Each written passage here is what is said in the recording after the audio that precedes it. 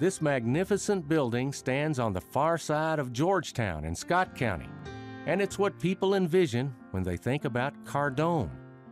Cardome Academy was established in 1896, and there are several buildings and structures still here today.